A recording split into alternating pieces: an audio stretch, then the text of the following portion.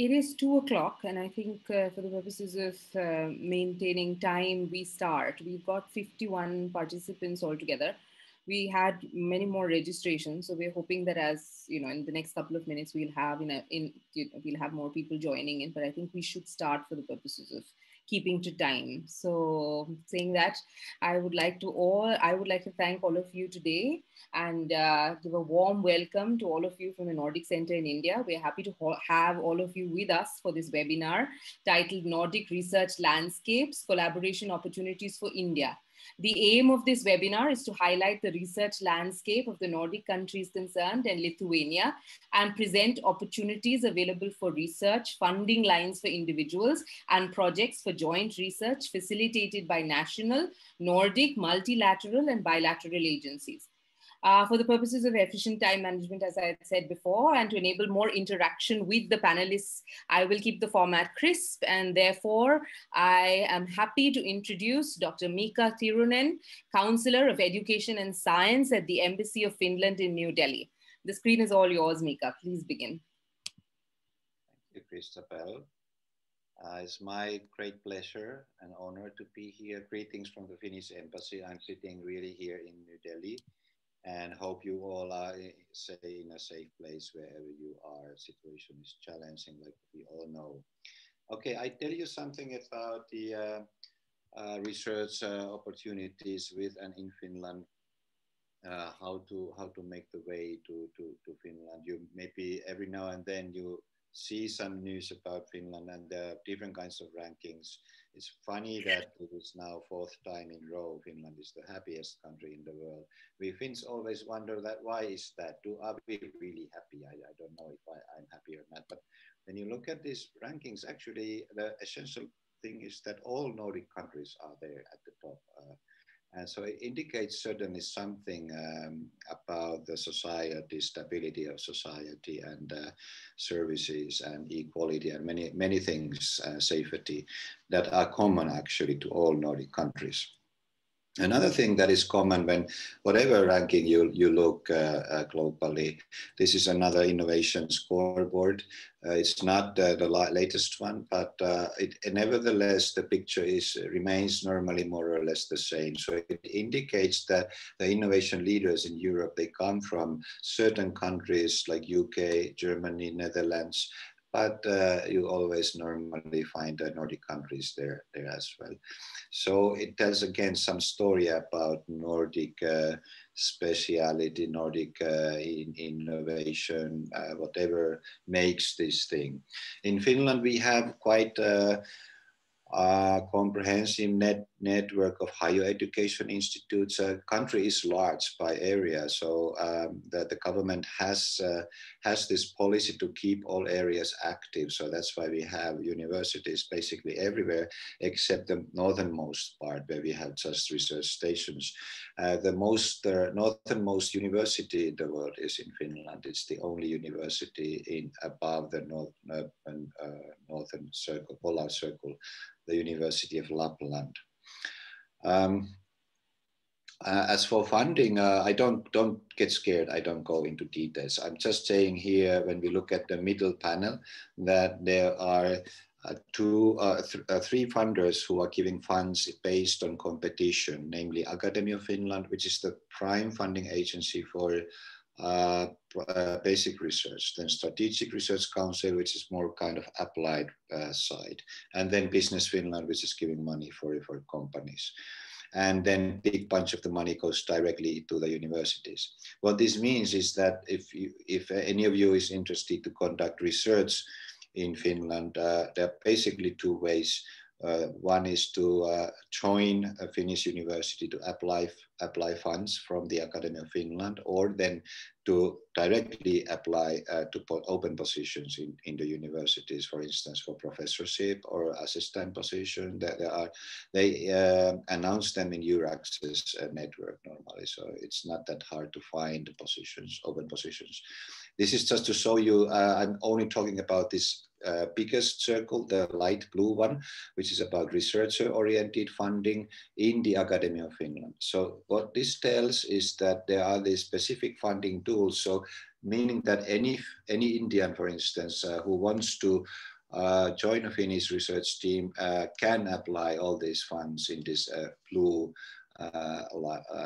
biggest circle, for instance, academic professorship or academic fellowships or postdoc positions or different kinds of research team leader positions. You just need to have an affiliation to a certain university. So you need to agree with the university that, okay, I would love to join, and then let's apply together. And actually, for instance, these postdoctoral positions already more than 30%, 30 to 40% are occupied by foreigners. So it's very, it has become very international funding scheme actually. Of course, there's competition, especially when you go up to the academic professorships. They are very, very competed. But if you are really good, then why not? So here are the strongholds of Finnish research. When you look at the comparisons like OECD, the best 10%, most cited 10%, where mean value is 1. So everything above 1 is over the average. So this shows that, interestingly, actually to me as well, business studies and economics is quite strong. There was a Nobel Prize to a Finnish research given a few years ago in economics. Humanity is also strong, agriculture and forest sciences. That is not a surprise because of the huge forest areas in Finland. ICT and electrical engineering is maybe one that we all more or less know about Finland. We have those Nokia things and all those game companies and so on. And then mathematics and statistics, for instance, these are the strongholds. Then the Academy of Finland has many different kinds of a center of excellence funding tools, but there's one that I would like to highlight here, which is a flagship program where we have now currently 10 flagships. And the idea of flagships in Finland is that they are the cutting edge research globally at the top of the global scheme. So really top-notch research. And the funding is very, that is really abundant. So it means that the first program of these 6 teams was 0.5 billion euro for 3 years. So it's quite big bunch of money. And the thing is that these are networks. So it means that these are networks of universities, but also companies are involved. So anybody who is interested, for instance, to first come in to make some research and then maybe later to either get employed to a company or to establish an own spin-off. These are very good places actually to join. Or if you are looking for postdoc or PhD positions, simply directly connection to these group leaders is very easy way to get a dialogue going on. So these are the areas. 6G is one area where Finland is the leader. Truly, AI is very strong, and then this cancer medicine, inequalities and interventions and new welfare state is one.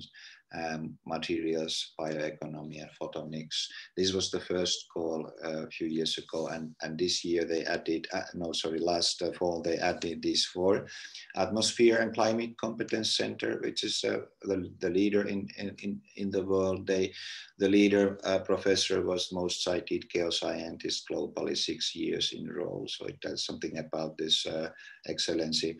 And then gene and cell therapy in flames is on immune system, and then forest human machine interplay, which is a quite multidisciplinary forest research flagship. So these are just examples. Of course, like I said, there are Center of Excellence programs and other programs for emerging top teams, but these are truly the flagships that if you want to be safe, that engage with the best ones. So then these are the 10 are for that purpose. Then an interesting thing that there's a project to establish the fastest supercomputer in public research in Europe, in Finland. This is a multinational consortium where Finland is the host country. This is going to be 10 times faster supercomputer than the fastest nowadays. So it's a part 50% funded by EU, and then the rest is shared by the member countries. There you can see those countries on the map.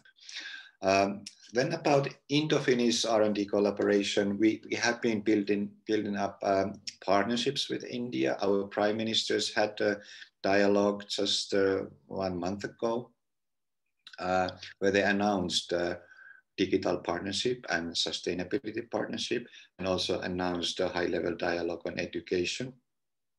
And then we have joined the Science and Technology Commission, which actually is the body to handle these partnerships. So those two uppermost topics are conducted by a joint commission.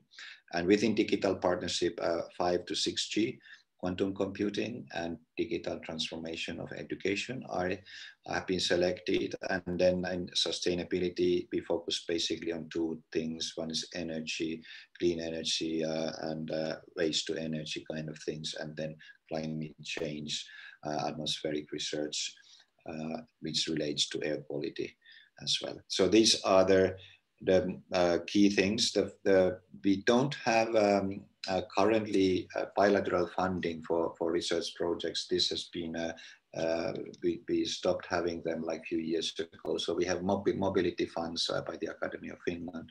And then these universities, they have specific funds for collaborating with India. Actually, there's a pilot funding from the Ministry of Education, €1 million a year, shared to 6 to 7 universities to collaborate with India.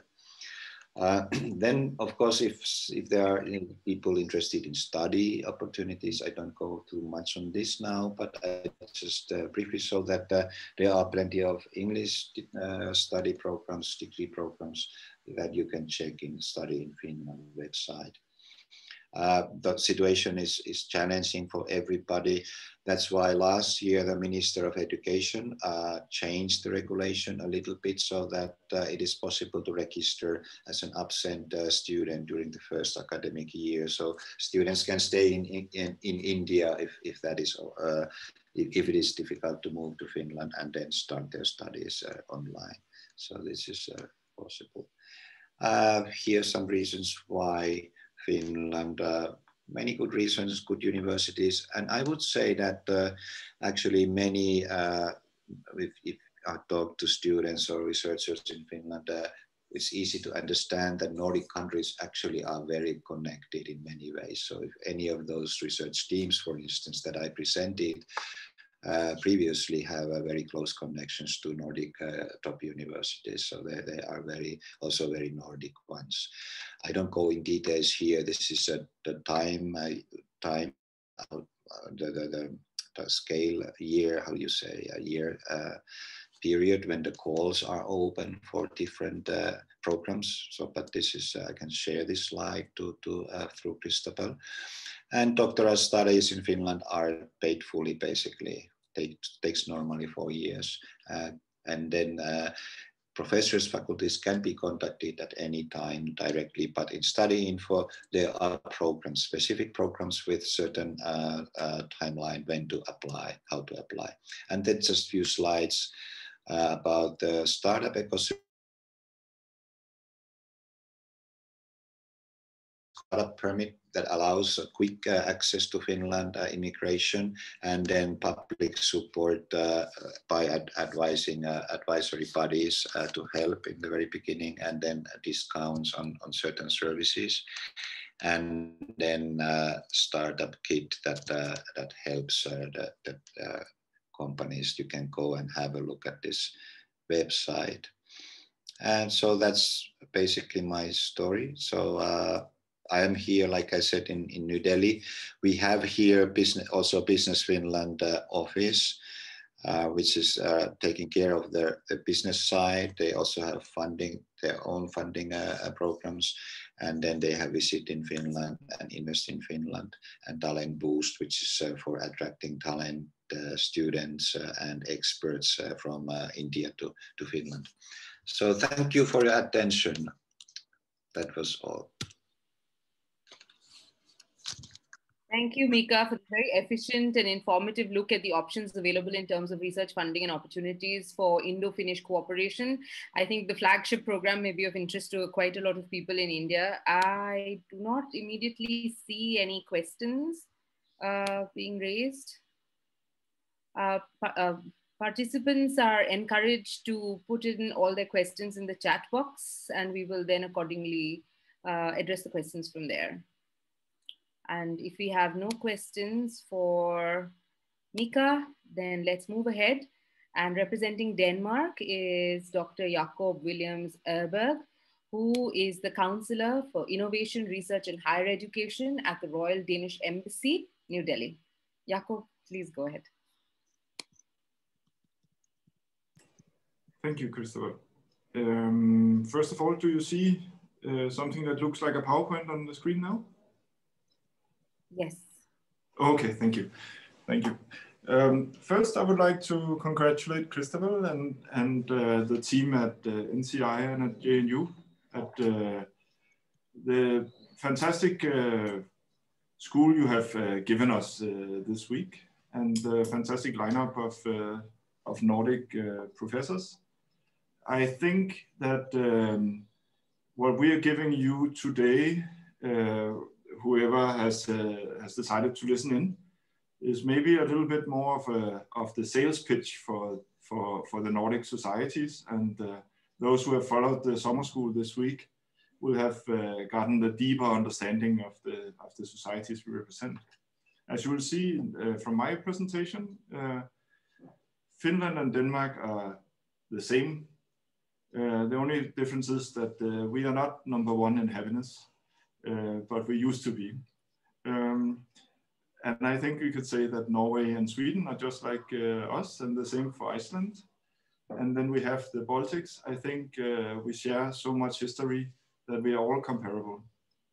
I want to tell you that we all represent societies that I think are open and that are worth a visit, and not least worth your attention for your career, for your studies, or for collaboration.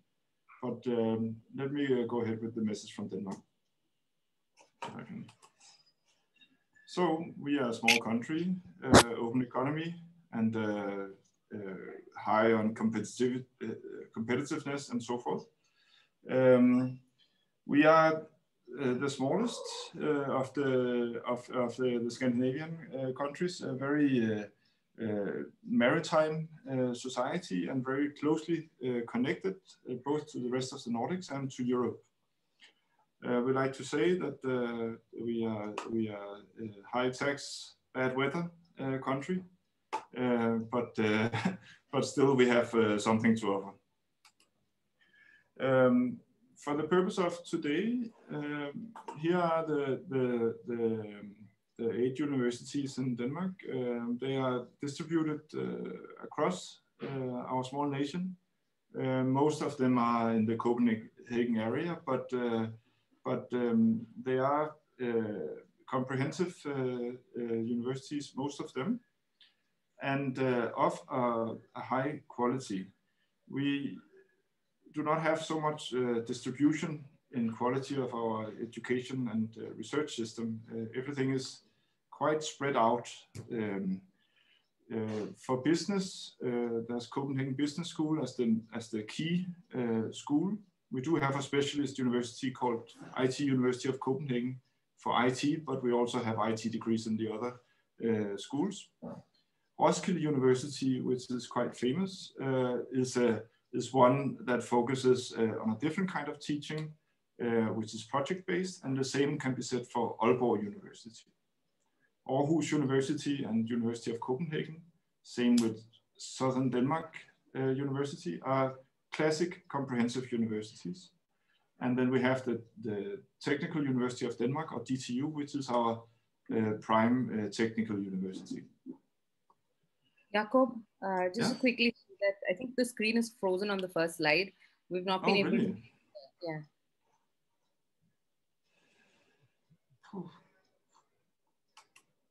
It says sharing is paused. Okay.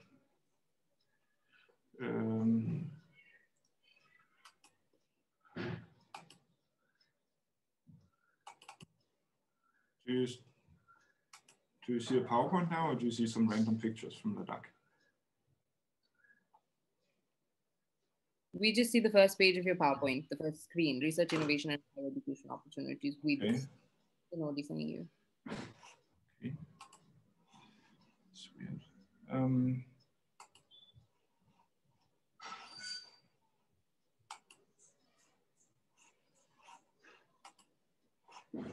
And now? Nothing. Nothing. Okay.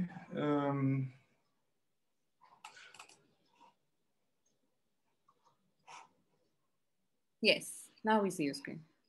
Okay. And now you see some people sitting at a canal in Aarhus?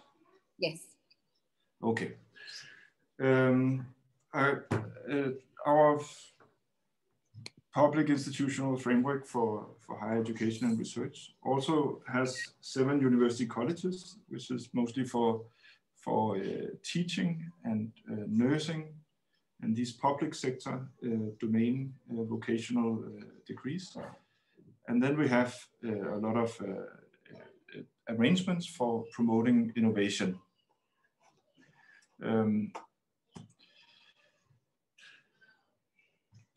In these times of a global catastrophe, which demands a scientific response, I think this is a very important statistics. We are a society of citizens that believe in science and that put science forward when we look at how to change our lives to the better. We have a high take-up of the advice, for example, for combating COVID nowadays. But in general, you would find, if you join us, that your work is respected, and it will be present in the media, it will be present in public discourse as a foundation for how we do politics. We like to say that we do research which is for society and in society. So that also means that we work very closely between our research institutes and our universities and the public sector and the private sector. And that is not only a thing in engineering, this is also in social science and in humanities. All the different degrees that people study in Denmark, all the different research groups are encouraged to make their research projects come forward in partnership with societal partners. In relation to India, we work under what we call a green strategic partnership. So in our research funding and in our research public research strategy, we have put climate change and the SDGs in the forefront. And now we're trying to follow the same when we do our international collaboration. So that means that when we work with India, we work not within the frame of a classic strategic collaboration, but within a green strategic collaboration. So we are focused on what we together as nations can do on the SDGs and on the climate. This has an effect, of course, in how we do our science and technology collaboration with India. We look at areas that are very focused on pollution and on mitigation of the effects of climate change, and also in, of course, greening the economy in terms of green energy and so forth. I've listed 4 areas here that are our focus area nowadays in discussion with the Indian side. It's very broad, but it's also very much focused on environment and sustainability. When we think these issues, we like to think them as connected to social science and humanities as well. But of course, the way we have designed our research collaboration right now is that we focus on the sciences and engineering when we do bilateral funding. I will come back to other ways of then working together for social sciences and humanities researchers. We also have what we call the Innovation Center Denmark here in India, which is tasked with creating projects and creating partnerships that deliver on this agenda. So we like to think of ourselves as a country that work very dedicated in the triple helix model. So industry, public sector, and the scientific community working together on global and societal challenges. And we like to think of our work here, and that is what we do on a daily basis, as creating our triple helix with your triple helix. Just want to tell you that in the bottom there you see some more pinpointed areas that we work in. We have bilateral calls between India and Denmark. As of now, we focus on water, energy, ICT, and what we call cyber-physical systems, as well as on agriculture. Right now, we're figuring out what we'll do next time, but it will most likely be something that supports our green strategic partnership. So the topics that were listed before. That said, all our universities should be international and are already highly international. And we like to see a lot more work going on in the areas of humanities and social science, and of course in other areas that are very strong at JNU, such as climate and even Arctic or high alpine research. But we will then not necessarily promote it through our bilateral funding schemes, but through some of the other funding schemes that we have in Denmark and in Europe. So here is listed some short facts about it. The EU Marie Curie program is one where the Danish universities are very active and successful in getting talent from abroad, including India. And all the universities have special systems to support this. Many of them have grants where they invite the foreign researcher to campus for a short time in order to prepare the application together with the host researcher. I would also just like to mention that all our positions are open to the world, and internationalization is a criteria that the groups that are appointing new recruits to universities should look at and promote.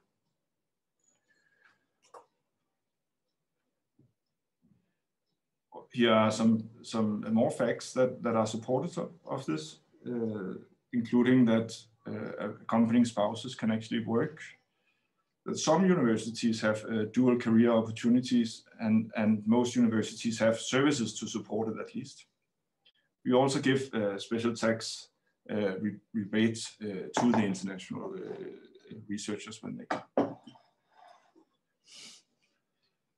As mentioned before, we welcome all, but of course there are some areas where I think we are a little bit ahead of the curve internationally, and where that I would like to highlight here as more attractive, especially in medicine and in the natural sciences, where, for example, Niels Bohr Institute at University of Copenhagen is probably world-renowned and also very known in India.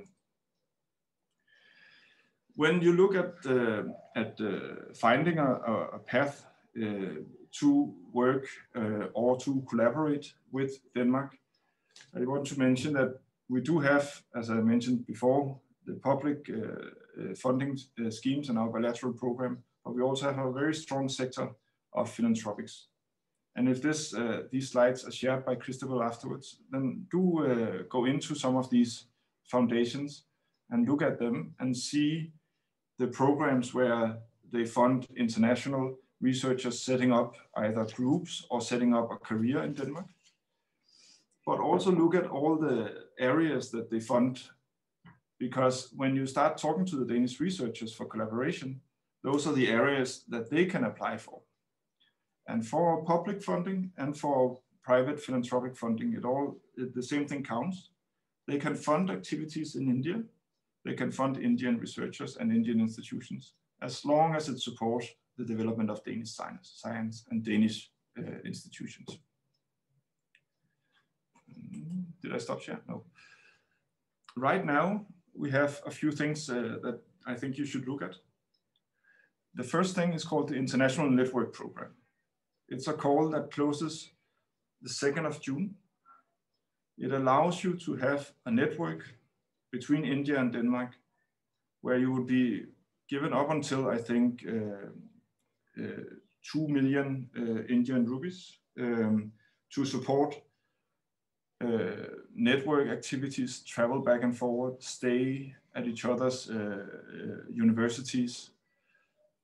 The idea is that people come together in this program who are not already collaborating, but who find that they have a joint research agenda and that they would like to develop towards further collaboration, for example, through project applications for Horizon or for the philanthropic programs. Another program that is very important for us, as mentioned, was this EU Marie Curie, where there's RISE, which is putting together research groups a little bit in the same manner I just told you, but in a much better funded way and with much longer stays at each other's schools. We have the innovative training program, which provides Ph.Ds across Europe. If you go into this link from your access that I've provided here on this slide, you'll find that right now we have 150 open positions, scientific positions in Denmark, spanning Ph.D. through postdoc to professor level in all the different fields. And they are all open for Indian applications. If there are students online, and I think there will be, I'm not completely sure how who has joined this call, then do go in and check this Study in Denmark link, which gives you an introduction to all the universities. Most of the universities have good English language programs in all levels, but our main focus is providing English language programs for the master level and the Ph.D. level. In those, we are very happy to receive applications. We do it a little bit different than some of the other Nordic countries in the sense that we offer more places in the areas in which Denmark needs qualified work, qualified talent. So that also means that you will find that all these programs are very focused on bringing you from studying to working in Denmark. As Mika was showing, there's the opportunity of working while studying and also staying afterwards on a short green card. So that is, I think, standard across the Nordics. But I think it also testifies that what we see these international student programs as, it's not about making money to the universities, because actually that's not really a reality, but it's about internationalizing our universities and internationalizing our nations and our labor markets. Let's see. Now I stopped sharing again, I think, right? We can still see your screen. Okay. Okay, yeah. This is just a little commercial for Denmark, right? That is meant to be the classic Danish streetscape. Actually, from this month until October, it is a true and reality. We like to see you in Denmark, but we also like to collaborate with you in India. Do contact me if you want to go more into the opportunities that we have before us. I will either help you directly or find the person in Denmark that can help you. As I think is the reality for all research collaboration, the active ingredients is the researchers. So I really encourage you to get to know the Danish universities, contact the people that match you, and then turn to me for help in bringing you together in Denmark or in India or online or in projects or whatnot. We have many ways of helping you, but we need you to get together first. Thank you. Thank you, Jakob. Thank you for a very comprehensive presentation. There are quite a few questions that have come up. One standard question that keeps repeating is related to knowledge about postdoctoral opportunities in social sciences, both in Denmark. I don't know if Mika is there, but you can answer for Denmark, of course. Postdoctoral, what kind of postdoctoral opportunities are available in the social sciences? And related question also in the humanities. Yes. So I don't know if Mika is there, but I think it is also true for his country that our public funding programs are open to Indian applicants, also for the postdoc level, and we have what is called the Independent Research Foundation that offers project funding and postdoc funding in social science and the humanities. Competition is quite tough, but go find a professor that wants to host you, and then see if you can do an application together. Other thing is, of course, the Marie Curie. As mentioned, all the universities have ways of supporting their faculty in recruiting Indian postdocs through the Marie Curie schemes.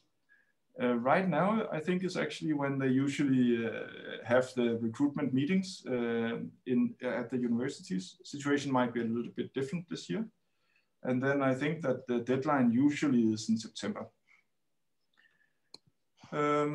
Yeah, and then now it's social science and humanities. So I think the Carlsberg Foundation, you should check that one out as well. And then if you are already in conversations with the Danish researchers that will host you, you should also look into the Velux Foundation. They might have some opportunities for applying for your position through the Velux Foundation.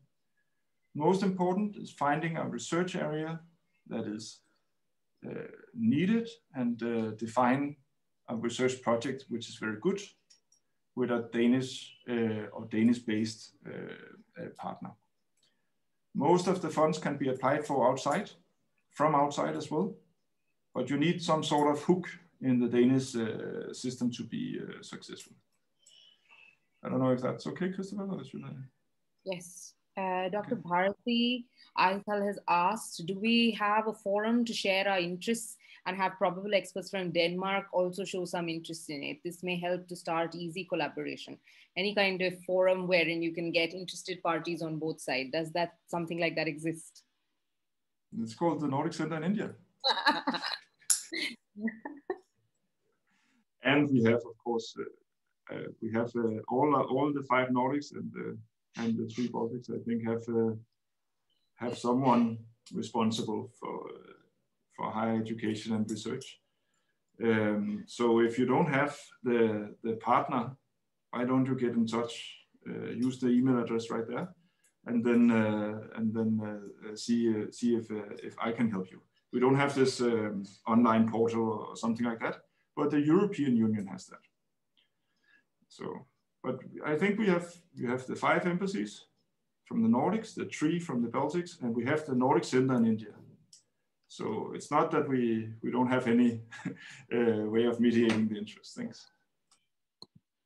Another question is with regards to what you are doing with the Green Strategic Partnership.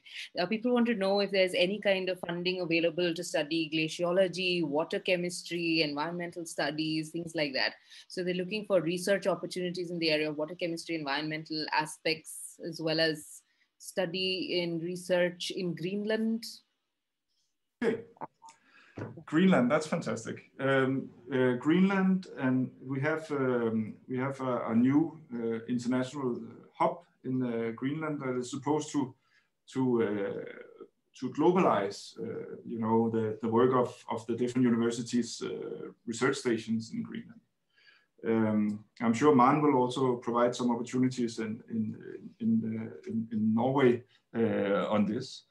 Do we have special funds for it? Well, we have our independent research institutes and we have our philanthropics that are all active in supporting Arctic and research and deep sea research. Under the Green Strategic Partnership, I think we will not do any bilateral programs supporting the Arctic just this year.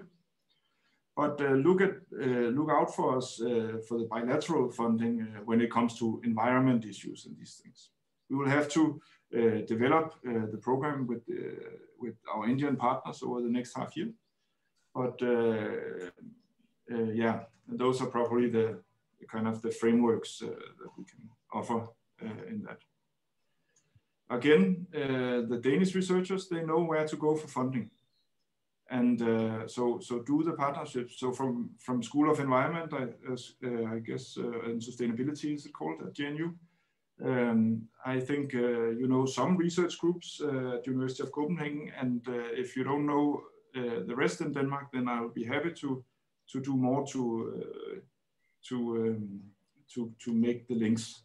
I visited with a group a year and a half ago, but then COVID came, so we haven't really taken it any further. I think in the interest of saving time, when there are questions regarding specific disciplinary opportunities, I would request the participants to write us an email so that we can take it forward with Jakob and we can get specific answers to those specific questions. So thank you, Jakob. And now we move forward to Dr. Maan. And it's our pleasure to introduce Dr. Maan Singh Sidhu, who's the Science, Technology and Higher Education Counsellor at the Royal Norwegian Embassy, New Delhi. Maan, please go ahead with your presentation. Thank you.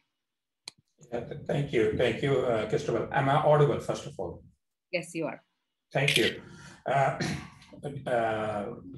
Dear moderator, Christopher, and ladies and gentlemen, it's my pleasure, actually, and a very good afternoon to everyone, and thank you, Nordic Center of India, for inviting Norwegian Embassy Delhi, as well as Innovation Norway, to participate in this webinar.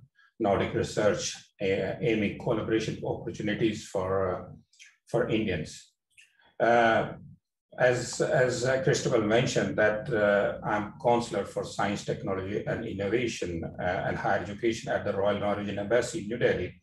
So I'm representing the Research Council of Norway, the Norwegian Agency for International Cooperation and Quality Enhancement in Higher Education, that is DIKU, and third one is Innovation Norway.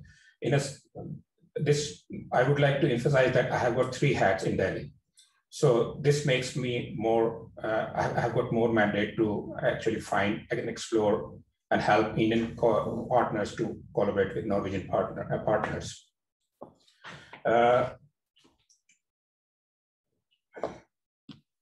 Okay.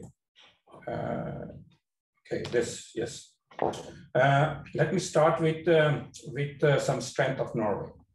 Norway economy is largely based on agriculture, timber and forest, fishing, oil and gas, etc. And most of you maybe know that Norway has got only 5.3 million population. It's a very small country and is recognized as one of the leading countries in offering the high standard research and development infrastructure. According to European Innovation Scoreboard, Norway has ranked among Europe's 10 most innovative countries. So this makes, again, gives opportunities for Indian partners to find and explore opportunities to collaborate with Norway. On the other hand, India is a world's largest democracy and is rapidly growing emerging economy. Its geopolitical role, its huge population, its long coastal line, and its booming economy makes India an important partner for Norway. Development in India will have significant impact and how successful in world is in achieving the sustainable development goal and the global climate targets is very important for Norway to follow. Ties between Norway and India have deep historical roots. There has been several political, scientific, business delegation visits from both countries. This has opened several opportunities for cooperation between Norway and India. Few years back, in December 2018, the Norwegian government has launched a strategy of cooperation with India that is called Norway India 2030. Followed by launching this strategy, our Prime Minister, Ms. Erna Solberg, came to India in January 2019. And she had a 3-day state visit. She has accompanied by senior officials and large scientific business delegations.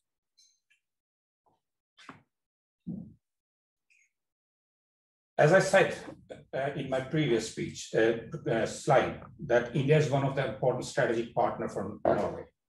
Therefore, to achieve the objectives, Norwegian government has set out some strategic goals.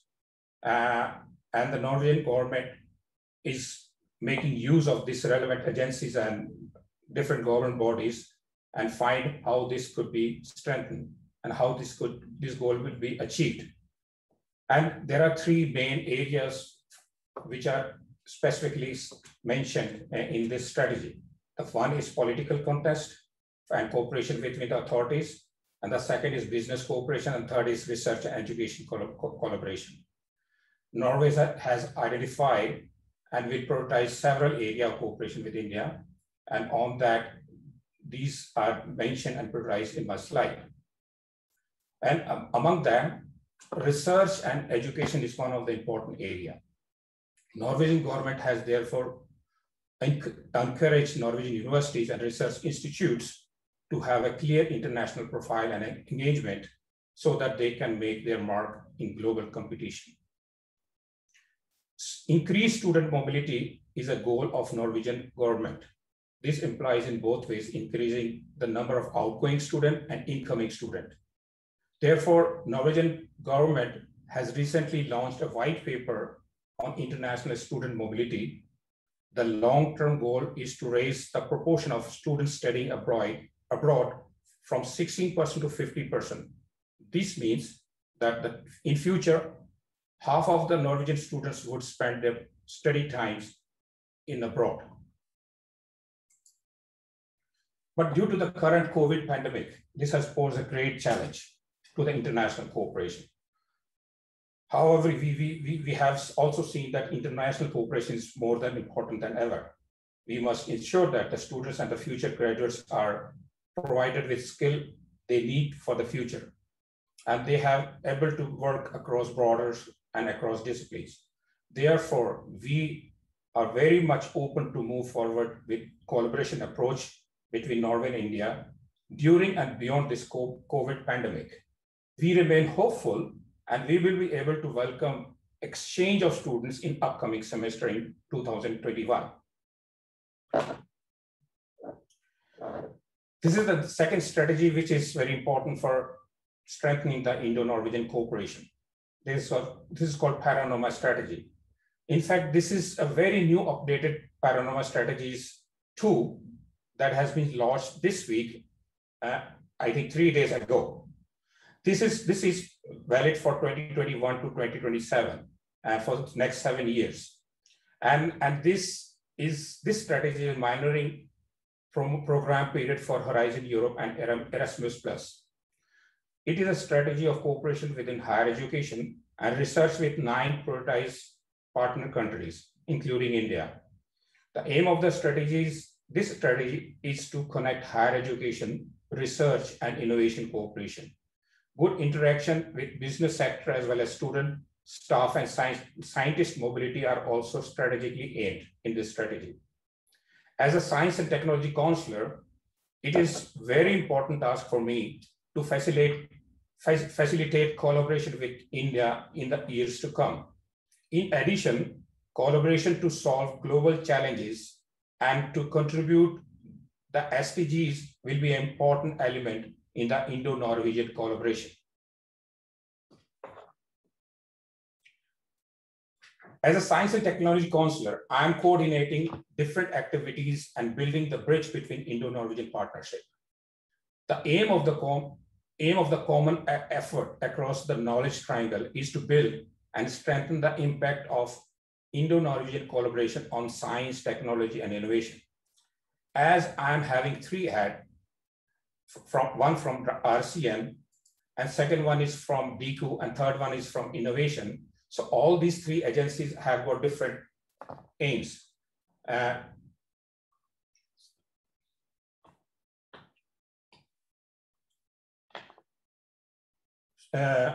I have got three hats, so RCN, DQ, and Innovation Norway, my mandate is to explore and strengthen science, technology, and innovation system between India and Norway.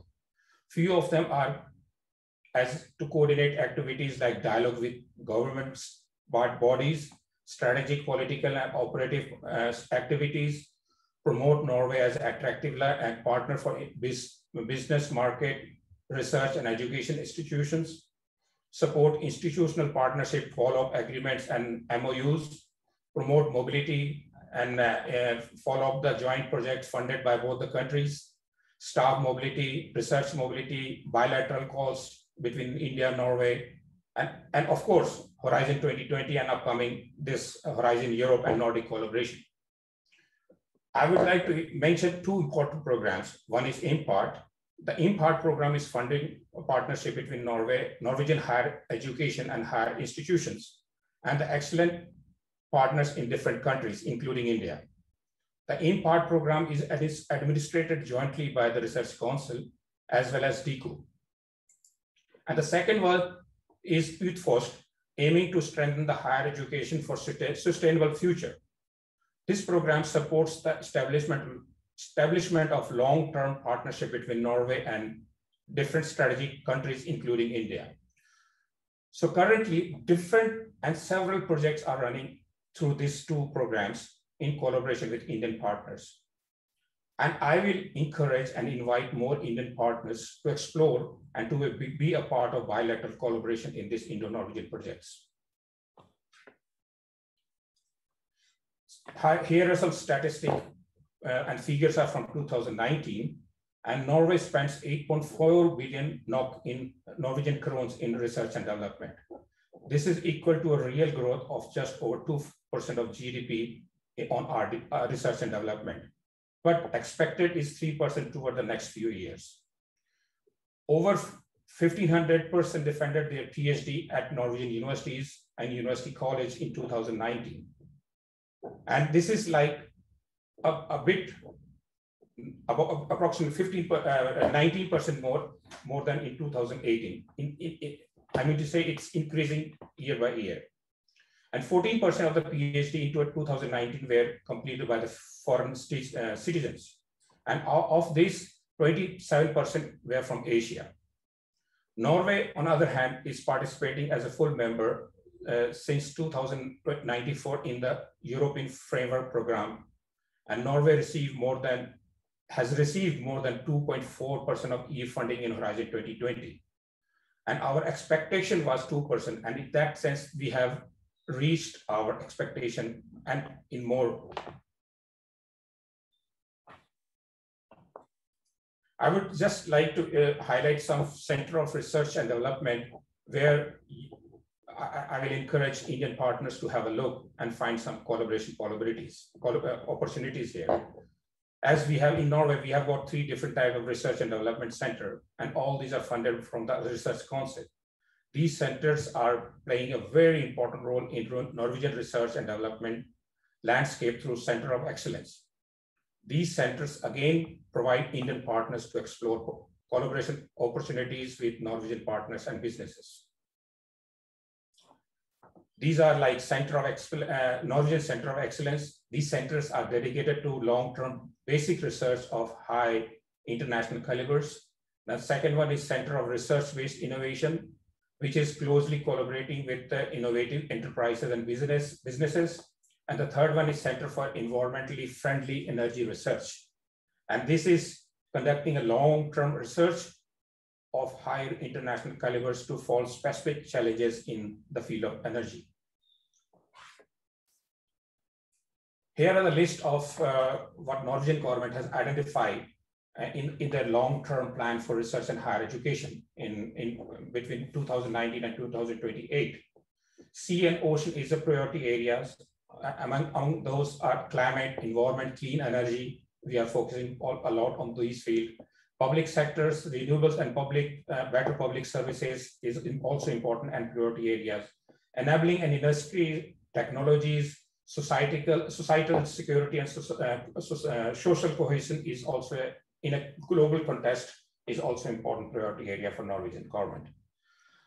As having said that, so we have several strong Norwegian research field where I will encourage Indian partners to have a look and find their common interest in these fields like renewable energies, blue and bioeconomy, circular economy, environmental and climate change, geology, ocean and petroleum technology, climate change, marine science, maritime clinical medicines. And as one of the audience also asked about this Arctic science, and Arctic science is also very important for Norway and is playing very important role in building Indo-Norwegian collaboration in this field. This is my last slide. So please don't hesitate to contact me, those who are looking for collaboration and opportunities with Norway. To conclude, I would like to thank again the organizers and NCI for providing me this opportunity. And I will be happy to take some question if you have. And otherwise, you please feel to contact me after these sessions, or if you want to discuss bilaterally your collaboration possibilities with Norwegian partners. Thank you much. Thank you. Thank you, Dr. Mann. Just a question from Oslo Metropolitan University. Alka Goyal from Oslo Met is asks, where can she apply for funding for research and collaboration with an Indian hospital in the field of mental health? Is there any specific research funding that can be found for mental health? Yes. In fact, we have only one research council in Norway, and maybe Alka she knows already that, or might be knowing this. And I will encourage, maybe she should contact the Research Council of Norway, and we have got different programs. And if Alka, if you please contact the Research Council Health Program, so they will be able to answer you about this question. And a question that comes from me, given that we've got international office representatives across universities in India here among participants, is related to the white paper that you have to increase mobility between Norway and India. How will this functionally be implemented? Will there be a specific call in specific areas? Will you find partners in India within specific disciplinary areas, or is this going to be more organic in the sense that, you know, the universities need to find each other and get into bilateral ties? Will this be more top-down, or will it be more based on interactions between the universities, Indian and Norwegian universities? Yes, this white paper has been launched last year, October, so it's too early to find and say something concrete about how this will be functioning. But the ambition to increase 50% mobility from 16%, current is the 16%, and ambition is to increase to 50% is quite ambitious. Here will be different funding organization, DQ or RCN, and different funding organization will be working together to find some good options. And we will also through Research Council and through DQ, so there will be some funding available where we will encourage student mobility to be considered during those scientific proposals. Thank you, Dr. Mann. Thank you very much. I would encourage researchers here who have specific questions in regards to specific disciplinary areas to reach out to us or to Dr. Man Singh himself, and we can move forward the conversation there. We now move to, thank you, Dr. Mann. We now move to Lina, who is Miss Lina Aurora Kupreja, and she represents Sweden. She's the Senior Advisor, Innovation and Science at the Embassy of Sweden in New Delhi. Lina, please go ahead.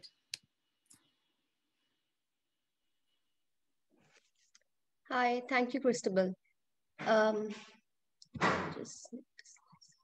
Just checking if the slides are visible and I'm audible, right? Yes. Cool. Good afternoon, everyone. My name is Lina, and today I will talk to you about Innovation Nation Sweden. On the agenda, I have three things. Firstly, I would like to introduce some key facts about Sweden. Secondly, I will describe some key focus areas for the Swedish innovation system and for our international work. And thirdly, I would want to give some examples of existing joint projects and initiatives, as well as share links to the open calls, joint funding calls between Sweden and India. Innovation has always been a crucial pillar in the development of Sweden's welfare. In the late 1800s, Sweden was one of the world's poorest countries. The majority of the population was starving, and there were very few large industries to speak of. But then it transformed from being a poor agricultural nation to an industrial society, to one of the world's most digitized countries. Here you see Sweden among our other Nordic partners. Sweden has been ranked as one of the world's leading innovation nation for years. Last year, Sweden was ranked the most innovative country in the EU and second best on the Global Innovation Index. As you can see on this slide, Sweden has a surprisingly large number of multinational export-based companies. I'm sure a lot of you have heard of H&M, Spotify, Ericsson, Volvo, Truecaller, and IKEA. All of these are Swedish brands. When it comes to research and development, Sweden's annual investment in R&D is among the highest in the world. 3.3% of GDP was spent on, as compared to an OECD average of 2.4%. The large share of these investment, which is approximately 61%, these come from the private sector. Having said that, we also have funding agencies such as the Swedish Research Council, Swedish Energy Agency, the innovation agency called Vinnova, Forte and Formas, and all of them have funding opportunities and collaborations along with our Indian R&D funding agencies such as DST, DBT, ICMR, Ministry of Earth Sciences, etc. During the past decades, Sweden has developed a world-class startup scene. After Silicon Valley, Stockholm produces the highest number of unicorns. 3 of world's top 100 universities are based in Sweden. For a country with a population of 10 million people, that's a very high number.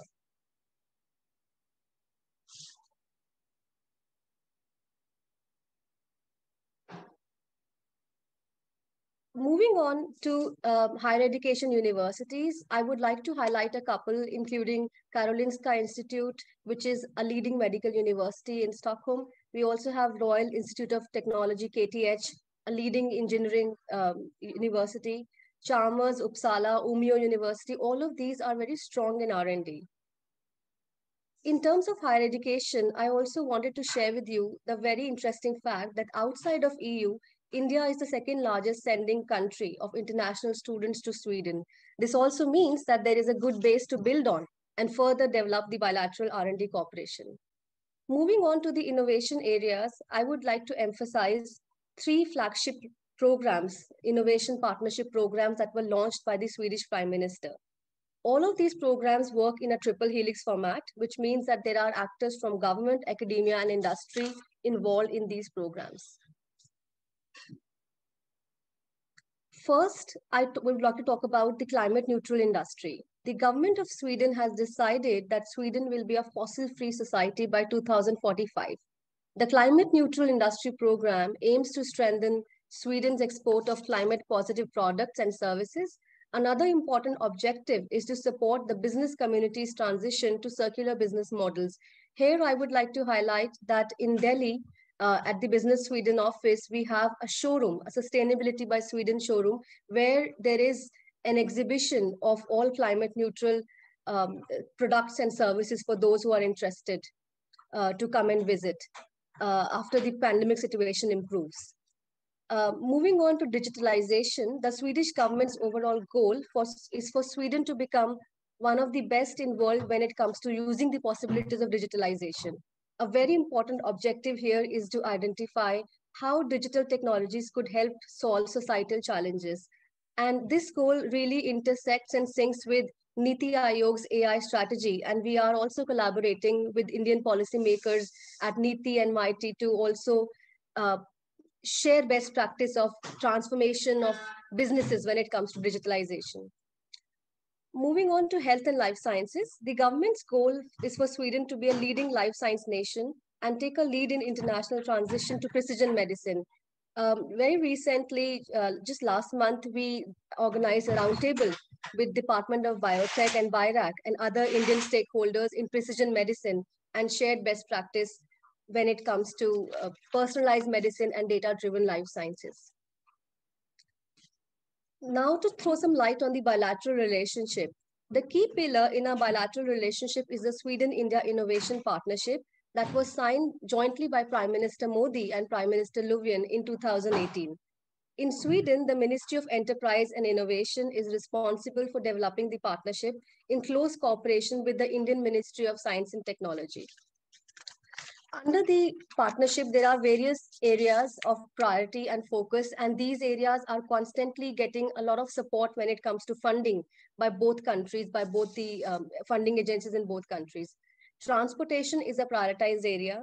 We recently concluded a Sweden-India mobility hack, which was very successful.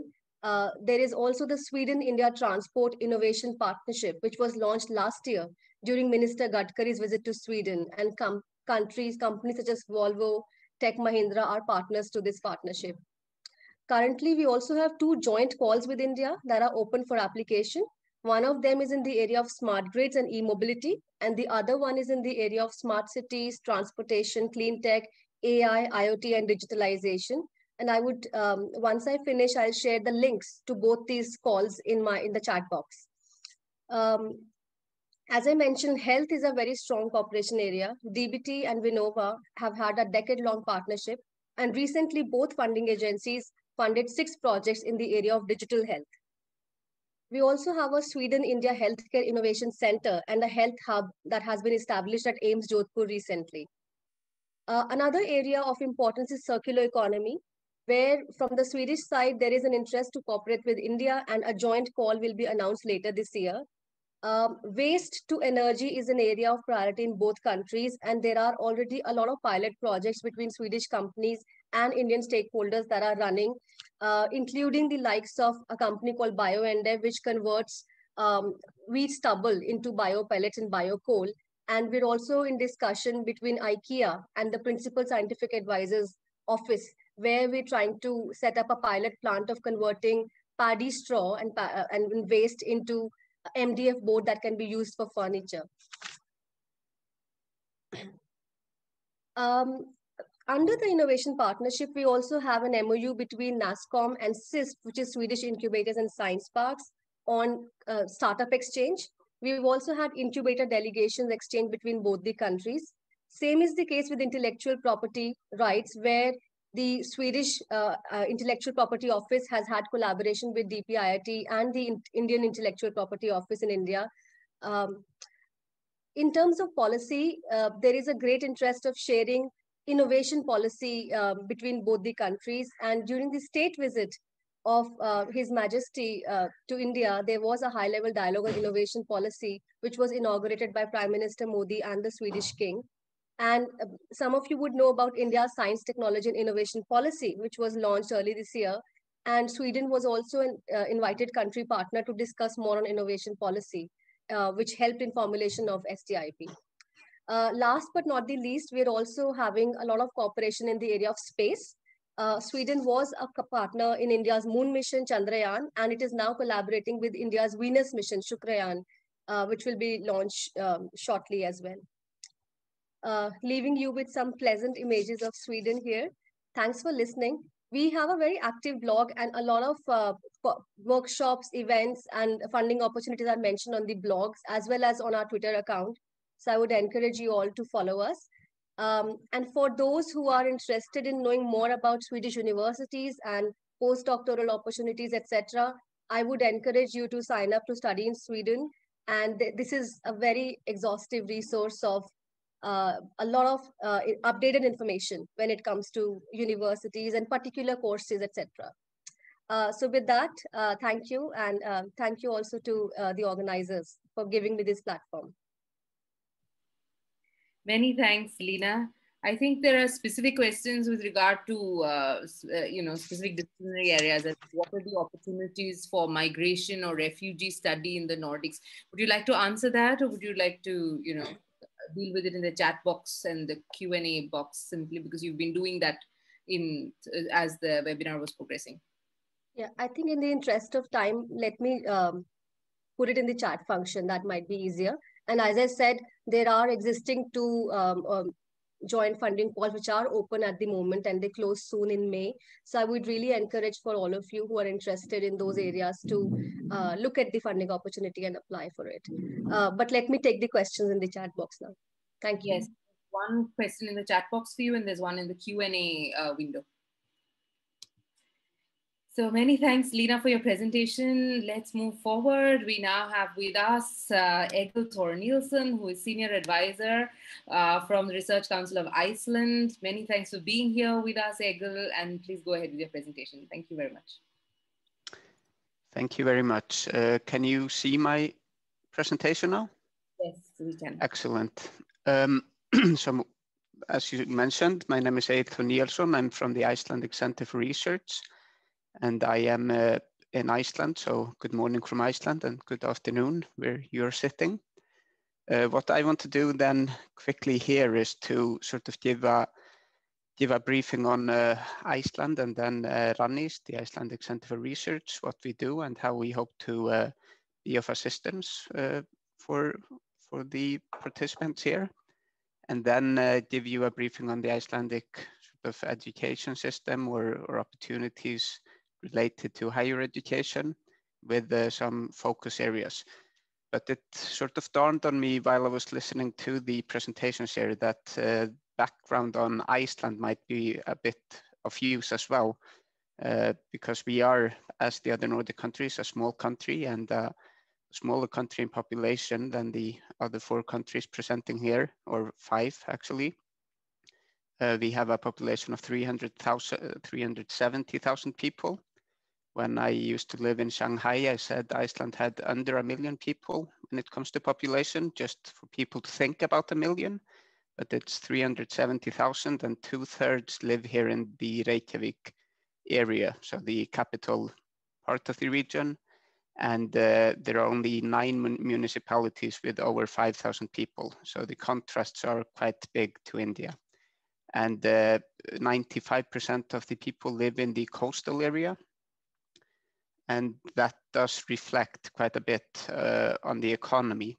So Iceland historically has been a fisheries country and focused on that. And the only sort of, wars, because they were on cod fishing rights with the UK that Iceland sort of has initiated, had a lot to do with the fact that Iceland could be sustainable economically towards the future. And they took place in 1958 to around 78 or so. And there was a famous quote by one of the chief negotiators at the time that Iceland is a rock in the middle of the Atlantic Ocean. Take away the fish, what do you have? But since then, we have sort of added on the economy.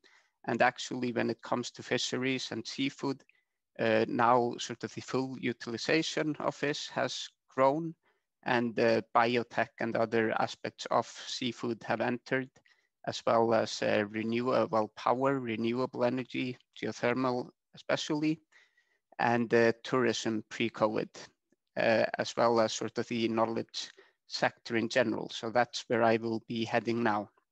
So when it comes to Rannís, the Icelandic Center for Research, what we do is to promote research, innovation, education, and culture in Iceland and in international cooperation.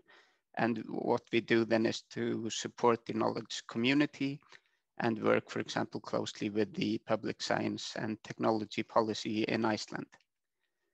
Sort of in a nutshell, what we do here at Rannís is to administrate 25 national competitive funds and international programs. So if you have specific inquiries about Iceland, at least I can facilitate them, because we have a lot of things in-house here and partnerships with other stakeholders in Iceland. There is a big increase actually since 2019. Last year and this year there have been well, almost double the amount of applications due to sort of COVID relief packages and other factors, and there is a higher amount in support when it comes to monetary terms here in Iceland now, which we find positive at least. As I mentioned, it's sort of supporting research, innovation, education, and culture here in Iceland, what we do. And we sort of focus on international cooperation through European cooperation. And there have been introductions on Euraccess and other sort of schemes when it comes to Europe. And we also participate in Nordic cooperation, and Nordforsk is then one way also perhaps to increase collaboration with India. And then being in the Arctic, we have a strong focus on the Arctic, Arctic research. And I will actually end by giving sort of a briefing on that. And Ranis does also facilitate sort of other international and including bilateral research cooperation. So to give you an insight sort of in this European aspect, as has been done earlier by others, Horizon 2020 and now Horizon Europe has been sort of the most important tool, you might say, here in Iceland when it comes to participating in international research and innovation programs. And it's been sort of a success story when it comes to Horizon 2020, at least. And this sort of builds then on this knowledge triangle of innovation, education, and research. And I will be heading now to higher education in Iceland. So we have 7 universities, which I find quite good for 370,000 people, with around 20,000 students. And these universities all have their sort of specific focus. And I encourage you, and these shares will be, the slides will be shared, I believe, to sort of look better into the universities. I will give a brief outline of the 3 that are offering PhD programs. And that includes then the oldest and largest university in Iceland, the University of Iceland, which has 5 schools and over 200 study programs in diverse fields. And these universities have masters and PhD programs in English. Not solely, but a lot of them are in English, to mention that. And as I said, I encourage you to look into the websites when it comes to these universities. And if you have specific inquiries, then I'd be more than happy to facilitate them. And of course, the University of Iceland is the partner in the Nordic Center in India from Iceland. Then you have Reykjavik University, and their focus is on law, computer science, business administration, and engineering, and then including the Iceland School of Energy and master's program, for example, in renewable energy, which have largely been sort of popular with foreign foreign students. And then in Akureyri, which is in the north of Iceland, there are 3 schools: health science, humanities, and social sciences, business, and sciences. And there the specialization is more on fishery science and an Arctic focus, being sort of Akureyri being the then Arctic capital of Iceland as such. And sort of to end on that focus when it comes to higher education in Iceland in general, there is a strong international focus. And just to mention in that aspect that 36% of PhD candidates are international students. That's since 2018. And of course, that has included students from India. And then finally, I want to go through some specific sort of programs and fields. And I want to mention GROW, which is a Center for Capacity Development, Sustainability and Societal Change, which offers training programs in priority areas in Iceland, which is then fisheries, gender equality, geothermal training, and land restoration. And this is sort of built on the, well, foreign policy goals of Iceland and the sustainable development goals, and sort of where we hope that there are some, there is a specialization that can be of use when it comes to international cooperation.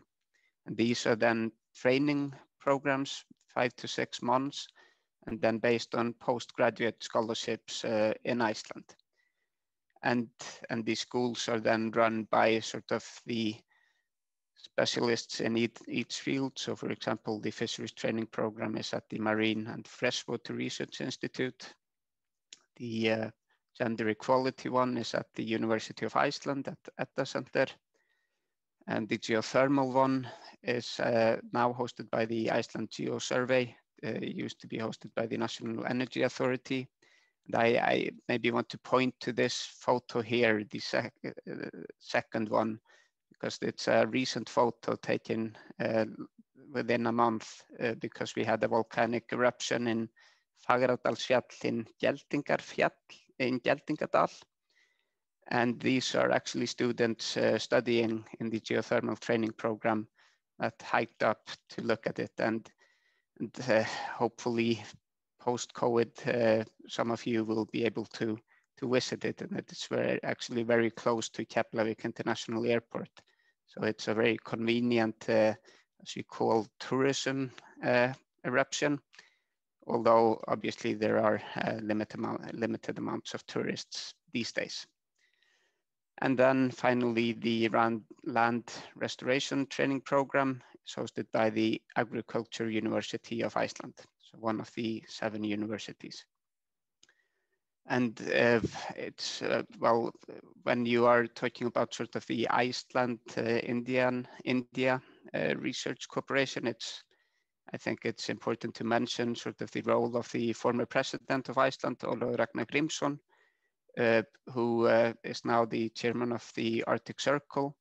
He received the Nero Award for International Understanding in 2008 and dedicated the funds or the prize money to scholarships or fellowships for Indian glaciologists and students studying glaciology to come to Iceland, and then sort of worked with the University of Iceland on sort of implementing that.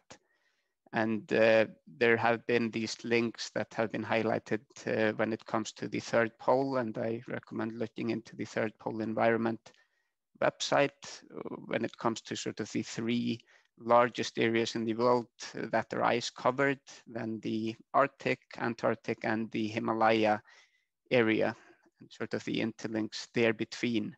And there was before COVID sort of closed a lot of things down. There was a very interesting seminar in March 2020 on India's engagement with the changing Arctic, where former President Grímsson was a participant, and the sort of links of the scientific research that India is conducting in the Arctic, and including at the Hinadari Station in Ny-Ålesund, Svalbard. There are these links that are important to understand when it comes to the climate of the planet, of course, and the interlinks between the Arctic, Antarctic, and the sort of more mid-latitude levels. And to name an example where there are opportunities to find collaborators, and then including in Iceland for Arctic research, I would recommend the Arctic Circle Assembly, which has been annually hosted since 2013 in Harpan in Reykjavik, and has well, gained a lot of momentum over the years, and until, well, last year it had been annually with more than 2,000 participants from over 60 countries. And India, for example, had a country session in 2017. And there is a plan to have one in October this year and next year. And hopefully that will be the case. And then finally, I want to sort of point out this report that we at Rannis did with the Stefansson Arctic Institute and the Icelandic Arctic Cooperation Network on sort of a mapping exercise on Arctic research in Iceland. And there you can find the background and potential partners and sort of a introduction of what is happening in Arctic research in Iceland, including the fund mechanisms. So we did sort of go through all the funds that are administered in Rannis and the international participation of Icelandic researchers in especially European funding schemes. The two largest, the Icelandic Research Fund and Horizon 2020, showed that around 6 to 7% of all allocations to research in Iceland are on Arctic research. So it's a significant part of the research community here then. But I will leave you at that, and please feel free to contact me if there are any further questions. And yeah, I just thank you for having me. Thank you, Egil. I think it was a fantastic presentation, and it's always good to have Iceland represented within this kind of forum. And thanks a lot for letting us know more about the Grimson Fellowship, as well as the interest in Arctic research. Thank you to you, and thank you to the University of Iceland for arranging our contact with you at Rannis. There are no questions addressed to you, so I will move forward to the representative from Lithuania, Miss Jūratė, who is the head of international programs at the Research Council of Lithuania, Vilnius. Thank you very much for being here, and please go ahead and make your presentation. Thank you. You're muted. Thank you very much. I hope you can see my presentation. Yeah. First of all, thank you very much for the organizers for the possibility to join this panel, Nordic panel. And I am from the Research Council on Lithuania. And firstly, I would like to introduce my country. The screen doesn't go. Somehow I cannot go to the next slide. Oh, yes, okay. So firstly, I would like to briefly introduce Lithuania. We're a small country on the eastern shore of the Baltic Sea with a population around less than 3 million officially. We are members of the EU with euro currency. And our official language is Lithuanian. What is with the language? We have a link with India actually, because it has close relations or similarities with the Sanskrit language. So Lithuanian is one of the oldest languages in the world actually. And so probably most of you know that Lithuania is from post-Soviet space, but actually we have a long history, centuries ago. And the first name on Lithuania, which is in our language pronounced Lietuva, is mentioned 1,000 years ago, more than 1,000 years ago. So now about the sector of R&D in Lithuania. We are lagging behind the investment in R&D less than twice from the average of the EU. But we are increasing. Our goal is to have in several years 1.5%. We have universities, private and state universities, also colleges sector, and we have research institutes, private also, and and state, and we produce around 300 to 400 PhDs graduates annually, and around 30% of researchers work in business and industry. If we are a moderate, according to the innovation scoreboard of the EU, we are a moderate innovator. Anyway, we are catching up because we improved the most from 2012 in this regard by almost around 30%. So, to compare the EU average around 9%. So we're catching up country in this context. You know, for your information, our sector highly depends actually on European structural funds, which make a big share of our R&D funding. And if this funding is has to be spent according to our national smart specialization R&I priorities. So for this period, for now we are in a bridging period. The new period started this year, but it is still under the planning stage. And to focus these limited resources in R&I, we actually focused, previously we had 7 priority areas in R&I, and now we made a better focus to those areas which we have the strongest human and scientific potential. I mean, health technologies and biotechnologies, new productions, new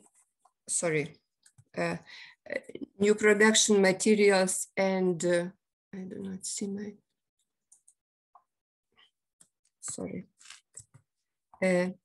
new materials, and I cannot see now the full line.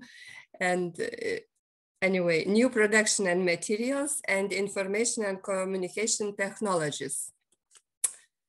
Now, about the Research Council of Lithuania. As we see, we celebrate 30 years anniversary this year, and we were established by our parliament, and we still have in the unique situation because we are not like normally the funding agency under the ministry, but we are under the parliament, and we are not only the advisory body for the parliament and the government, but also funding body. Now our main responsibilities embrace delivering, as I already said, R&I policy and scientific advice. Also, we are ensuring R&I quality by performing evaluation of R&I activities and PhD studies in research institutes and universities, and also the performance of institutions. And also the biggest part of our work is to provide competitive R&I funding, and also foster transnational and international R&I cooperation. We announce around 30 calls for proposals per year, covering all career stages, including students, PhD, postdocs, early career, and established researchers. Also international calls according to our bilateral programs, participation in Horizon 2020 and now Horizon Europe will be RNet co-funds, coordinating activities, and others. Also, we provide different financial means in terms that from top-down research to bottom-up research. Also, we support researchers' mobility, career, dissemination activities, and we use different sources of funding, the state budget, the EU, as I mentioned, EU structural funds, and other sources like EA mechanisms. Our budget, annual budget, is not very big. It's to compare, of course, Nordic countries. We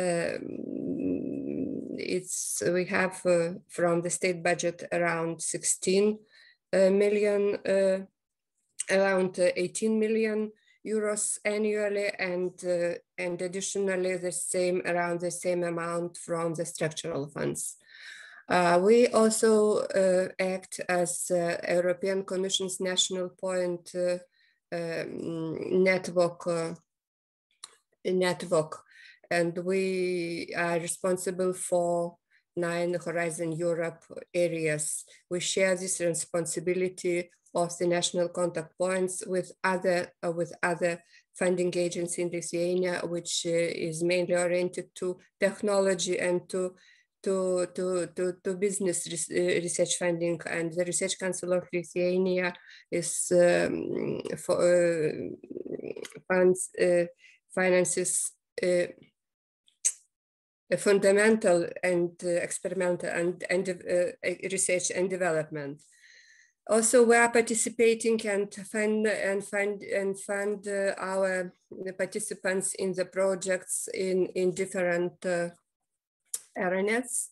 Here you can see on the right the list. And as regards the Horizon 2020, we are somewhere, our success rate is somewhere in the middle, but we are making efforts to improve it by strengthening our national contact point system for the next period.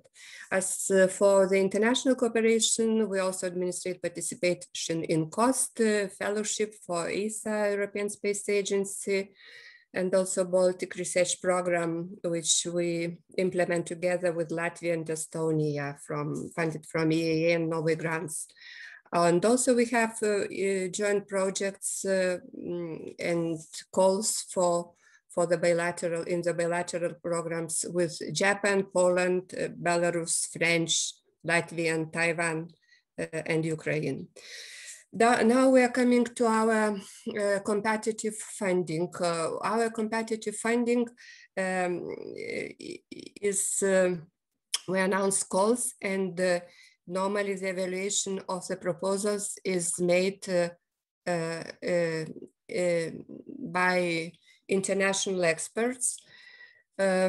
And everything, all proposals are submitted electronically in the system, and evaluation is also made in the system electronically.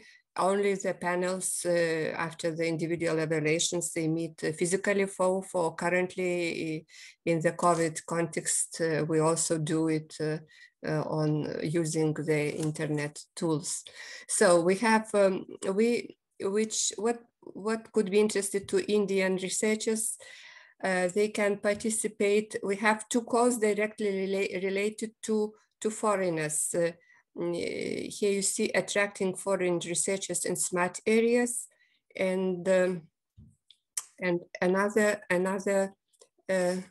program is brain attraction and reintegration program, professors program.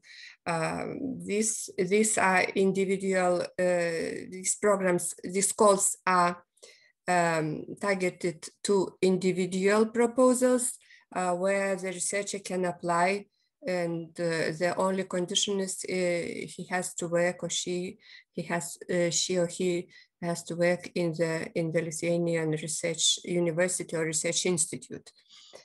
Also, we have calls which are we can participate. The foreign researchers can participate in the groups for example, high-level research groups in projects in smart specialization areas. I talked previously about these areas. And also we have high-level R&D projects, individual grants for early career and established researchers.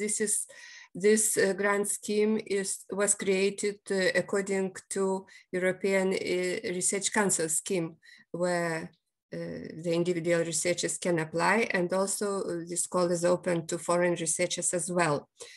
Also, we fund the Maria Curie and ERC projects, which were highly evaluated and above the threshold in the Horizon 2020 program.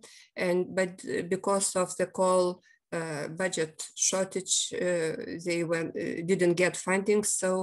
But got the seal of excellence from the Commission, so we fund these projects as well. And also the call was announced for postdoctoral fellowships, which was also open. Regrettably, as I mentioned, these all calls are already closed, and we are now in a bridging period between two financial periods, and now we are only in the planning stage for the next period, which is now which is now in the process in the responsible ministries.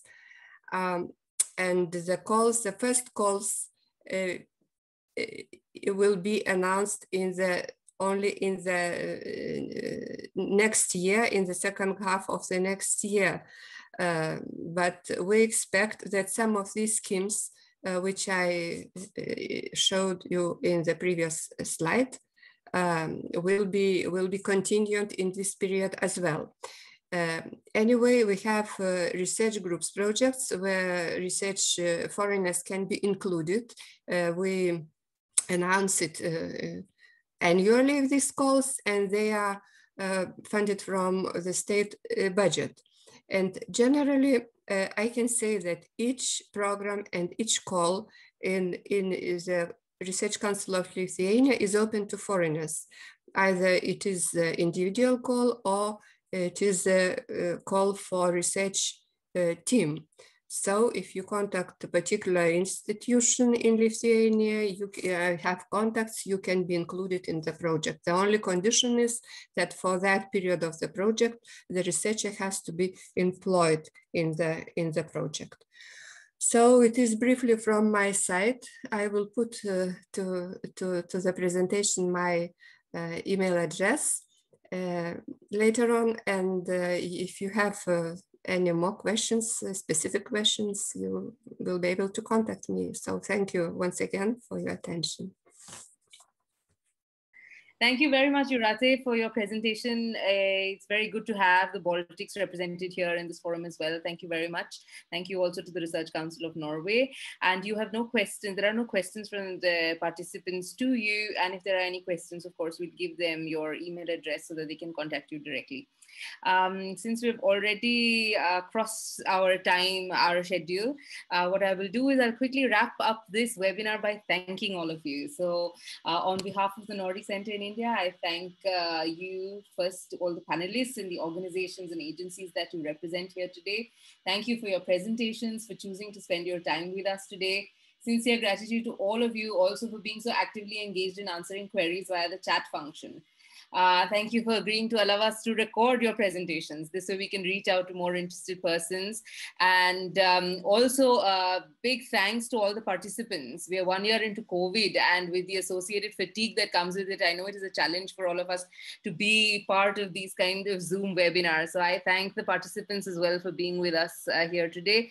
Hopefully this has been a useful platform to know more about Nordic research opportunities, and hopefully a lot more people will be interested via this forum, via this program, to apply for research collaboration and cooperation with Nordic and Baltic universities.